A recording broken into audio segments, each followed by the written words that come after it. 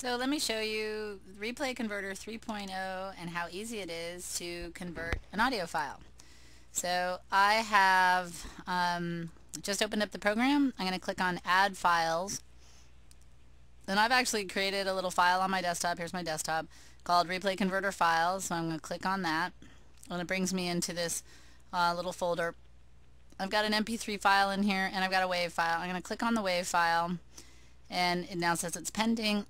I want to convert it to the same folder, and I want to convert it to, and I want to convert an audio file rather than a video file, or rather than burn CD, DVD. And let's see, I want to convert it to the iPod-iPhone audiobook format, and click Go. So it brings up the progress bar and lets me know that it's converting 1 of 1. It's converting pretty fast.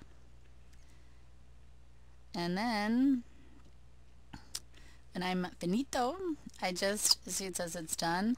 I just right click on it, go to Open Current Target Folder. It brings up that very same folder I showed you before, but now there is an M4B version in there, which is the iPod iPhone format. And so I am clicking on that, and it's bringing up my little player that plays that format.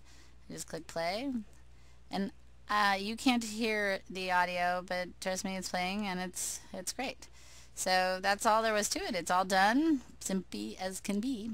So enjoy it, have some fun, check it out. Okay, thank you, bye.